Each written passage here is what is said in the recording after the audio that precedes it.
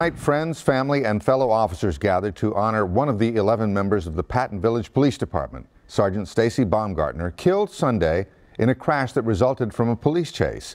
Our Kathy Hernandez live in Kingwood tonight, where a visitation service was just held for Sergeant Baumgartner. Kathy? Well, Bill, people are remembering Sergeant Baumgartner as a hardworking police officer and a man who loved his family. Family, friends, and fellow officers pay tribute to a fallen hero at the Kingwood Funeral Home Thursday night. One of the best sergeants you'd ever want to meet.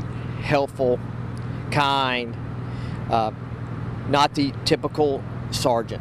Investigators say Sergeant Stacy Baumgartner was chasing Garrett Nee Sunday night. They say Nee ran a red light and an SUV crashed into Baumgartner's patrol car at FM 1485 and State Highway 242. The 39-year-old officer and 11-year-old Adan Eladio, who was riding in the SUV, died. It hurts because he didn't have a reason to die.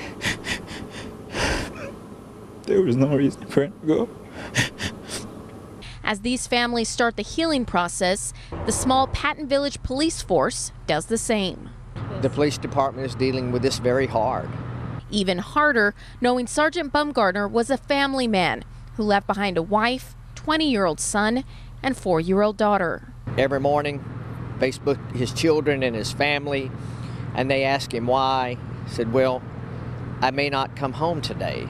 And of course, they didn't understand that. And of course, Sunday he didn't come home. And Sergeant Baumgartner's funeral will be at the Woodlands Church, formerly Fellowship of the Woodlands, at 10 tomorrow morning. A burial will follow at Brookside Cemetery. Reporting live in Kingwood, Kathy Hernandez, KPRC, Channel 2 News. All right.